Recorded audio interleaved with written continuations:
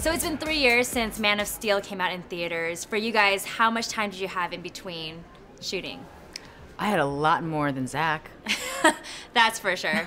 When you finally stepped onto this set, did it seem like it had just been yesterday, though? Yeah, I mean, maybe I won't need a gray wig by the time we do the next one. I don't know how long they're going to take to film it.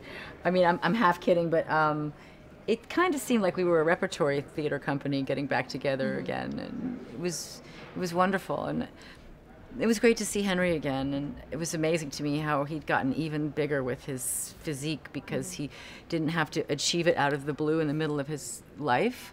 He could keep it going from one film into the next. So I was happy for him. I mean, he didn't need anything but paint on his body, and he could achieve the costume. Exactly. It's incredible. I actually was talking to him about that. He said that the training this time around was so much more intense than the first time. Really? And I think that just because he kind of had to have a certain body type as if he had been fighting and rescuing people for the last 18 months in the film. Well, no matter what shape you're at, it has to be harder to get you further, so it has to be harder. True. You have to always switch it up. Yeah.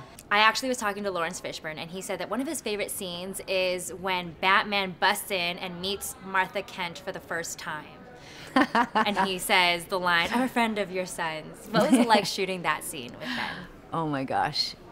It was interesting. It was I was so impressed to see him in his Batman regalia, and you know, there's Ben, and I know Ben from working with him in another film where he played the actor who portrayed Superman, George Reeves, in a Hollywood true story, you know, of his life, tragic ending, but interesting story. So anyway, there's just a lot of superhero things floating around. Yes.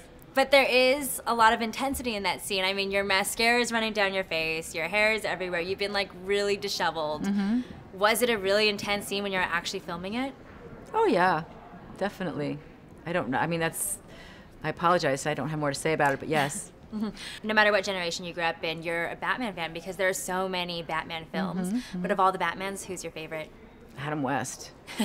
Sorry, I mean, he was he was just fun and funny and witty, and there was Robin, his cohort, and I just felt it wasn't as scary as it is now. You know, it's gotten scarier and scarier. Yes. And certainly Nolan's influence on the whole thing.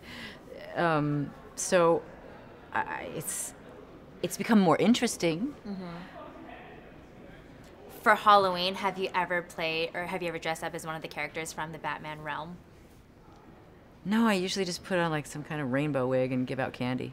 I enjoy it. It's easy. Yeah, I enjoy it.